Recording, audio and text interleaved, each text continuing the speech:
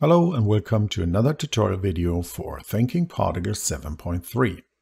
In this tutorial video, we will discuss the new feature we've added to thinkingParticles, and that is our new programming language, MEL.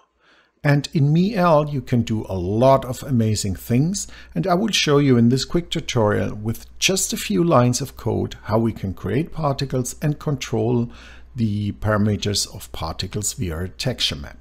So let's start right away and dive into how we can do that. The first thing I'll create is just creating a thinking particles particle system. I click the helper object anywhere in the scene, doesn't matter, and I'll go to the modify panel. So now we are going to open up our thinking particles user interface, and what we want to do is just create a particle group, and I'll give this particle group the name pool. I just want to pool all my particles I create in there, and I'll create a dynamic set and name that create. That's our create dynamic set. In the next step, I want to create our MEL node. And the interesting thing here is we want to create particles, and we want to manipulate these particles we've created. So there's many ways to do that. I'm just doing one way where we have parallel access to the particles. So we have a massive parallel processing possibility. So it's obviously faster to process this in parallel. There is our new entry MEL here. And our entry MEL shows us all the optimized nodes we have that will interact with our programming extension MEL in a highly efficient way. Let me just create now the MEL expression node, and here we go. So right now we have nothing, just the editor button, and then we can have our code added later. So, however, as I said, we wanted to create particles. To create particles, I'll right-click again and just use the MEL menu entry. And there we have generators. And that means those nodes, those are standard thinking particle nodes, they have special connectors to MEL to be really efficient. So I'll just pick the position board. And I just make sure I'll order them. You don't need to order them, but I like to have things as I think is logic for me. So let me just a few settings. Let's create 500 particles, give them unlimited life, and maybe a size of 5 and no speed. So now what happens is, this will create the particles. We need to specify where we want to create them. So let's say we want to have them in the pool particle group. And I think that's it. And also what we want to do is assign a shape. So I'll go into MEL as well and look, what can I choose or what's optimized for MEL processing. I'm just going in here and just pick the standard shape. So I'll have the standard shape here.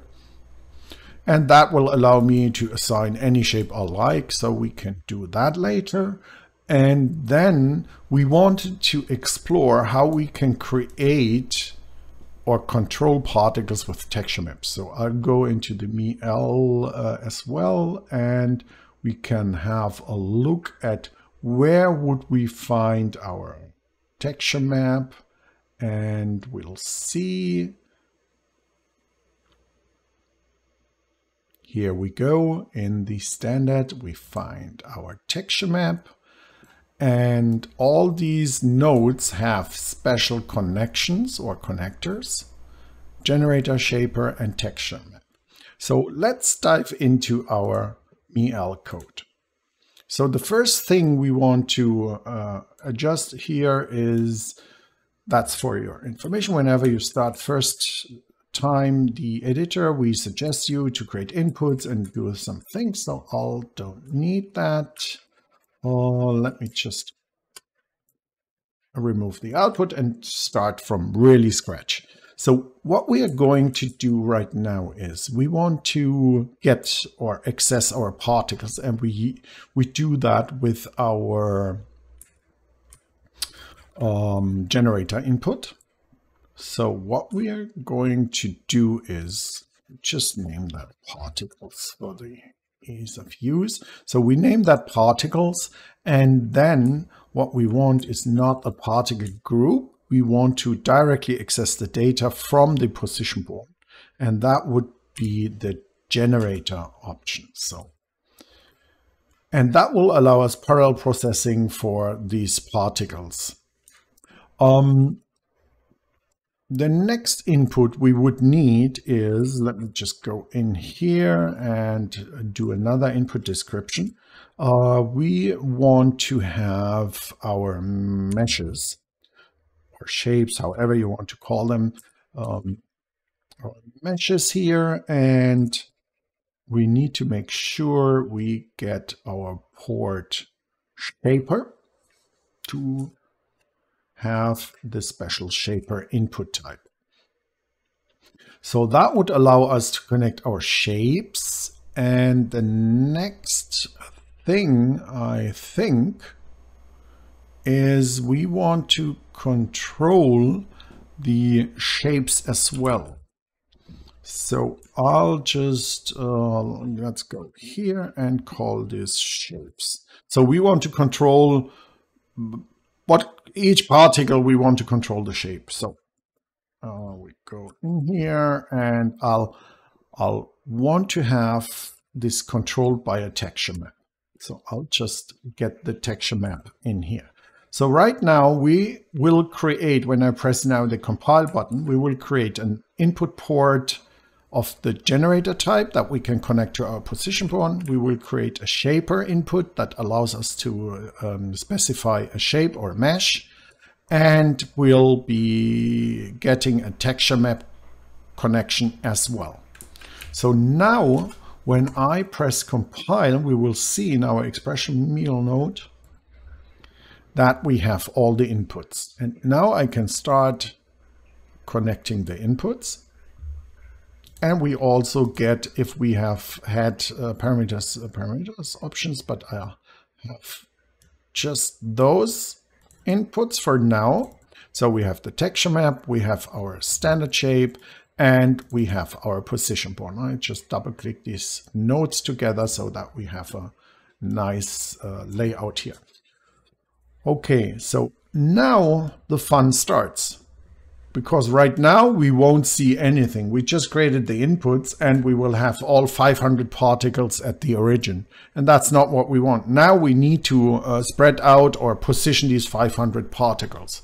So, and for now, I think it would be fine. We just go with random positions. So I'll create a variable called ppos, particle position, and because it's a position, it must be a vector, so we have to specify these 3 values. That's a vector.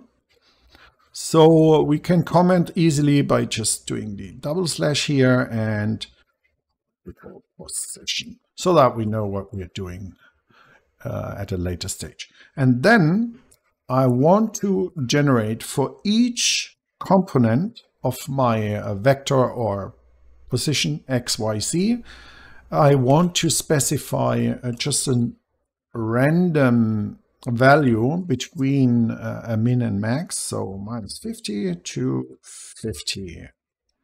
So that's my X axis. So set random X. And same deal for my other axis. So 1 would be my y-axis and 2 would be my z-axis. So, and for z, just for the ease of use, we just place them flat on the plane.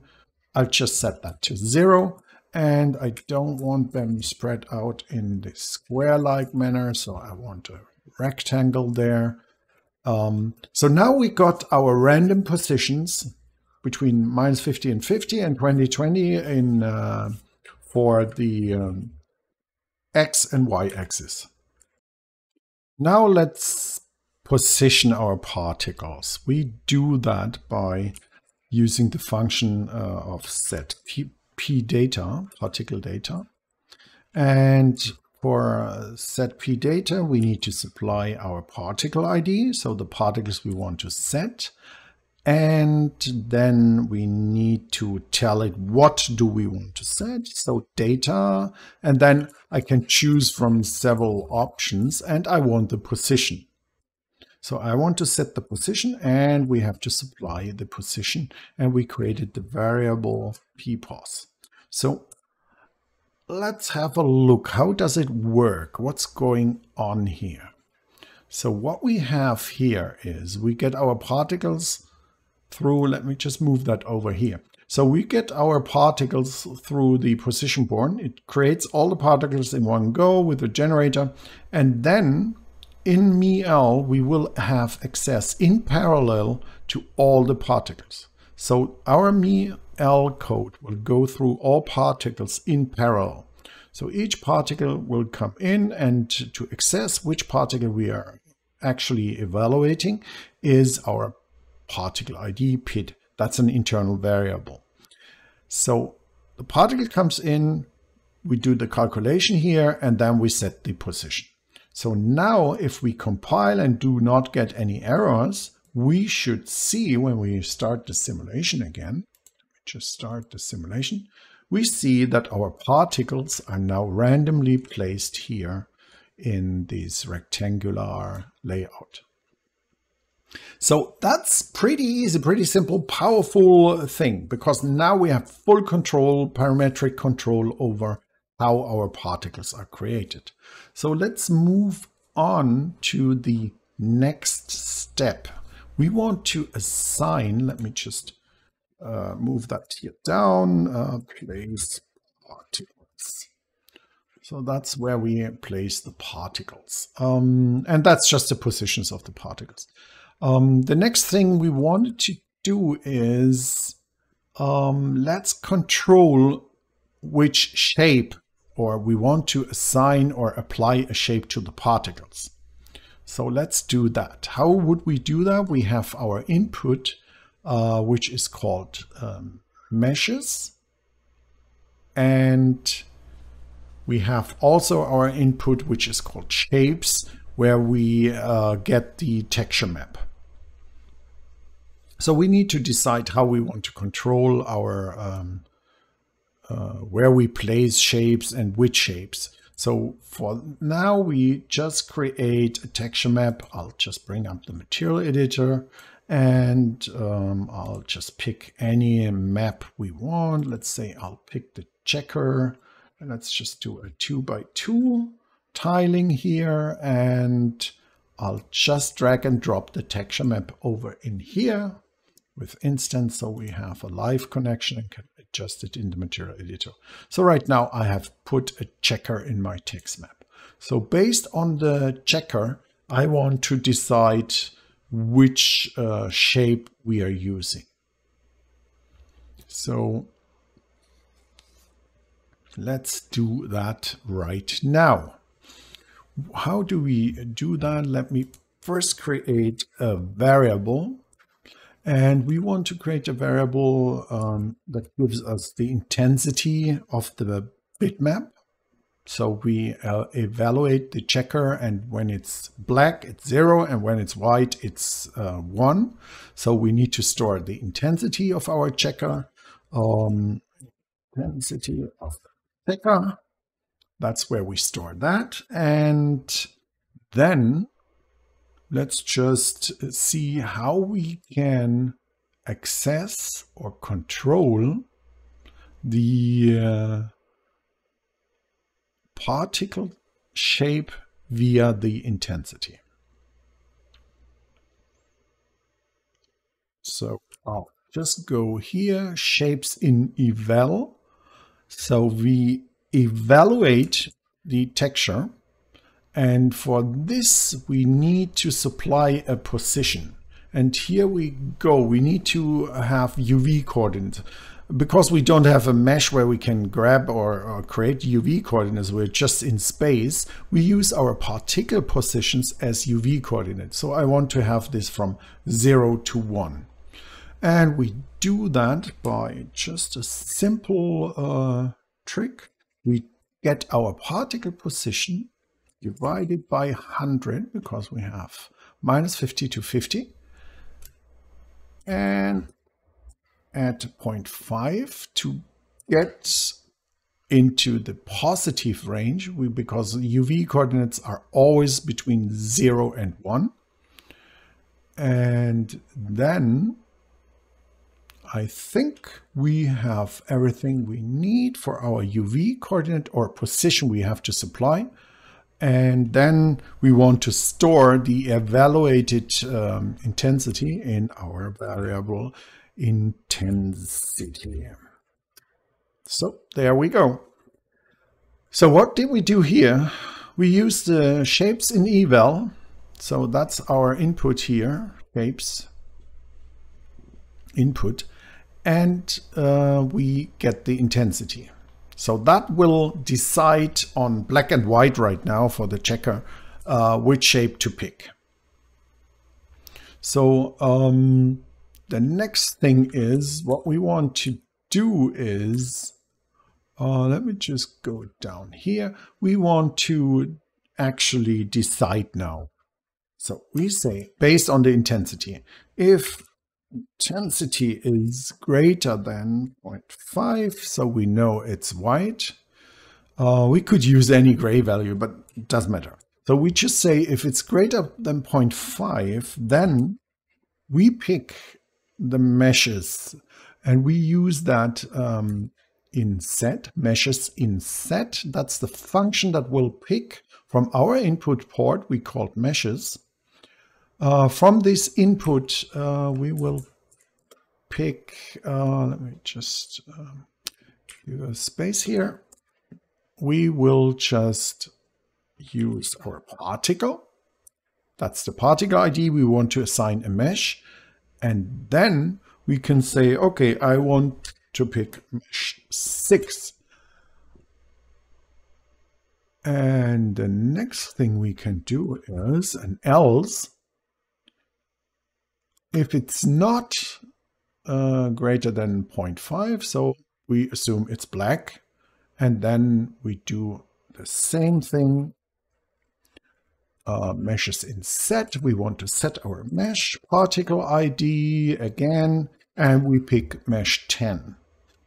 So now you might ask or say, just do that here. How do I know which meshes are what? So in the standard shape or geom instance, we have a list of objects or meshes you've picked, and they're all numbered starting with 0. So the triangle is 0, 1, 2, 3, 4, 5, 6. So that would be our mesh 6, and 7, 8, 9, 10. And that would be our mesh 10. So very simple, very easy. If it's greater than 0.5, we have this mesh. If it's black, we have this mesh. So now I think we have everything we need to check out if we actually have meshes. So let's just restart our simulation. And actually it worked. Isn't that great? So we have our checker. We, as I said, we have a tiling of 2 checkers. So that's perfectly working. So we got here this mesh and the star mesh. So that's the power of MEL. Very simple, just a few lines of code, and you can do all what you want. So you have full power, full control now over what is happening and when with a simple few lines of code. So let's say, for example, just for the fun of it, now we want to control with the texture map the size of the particles. That would be very, very simple to achieve because we already did some work here. So what we can do is we would just copy shapes create another texture input where we say we want to control the size with the texture. And create that. When I now compile, we have the size input. And because we're lazy, we just copy this with Shift and drag. And I'll connect that. And now we choose a different texture map.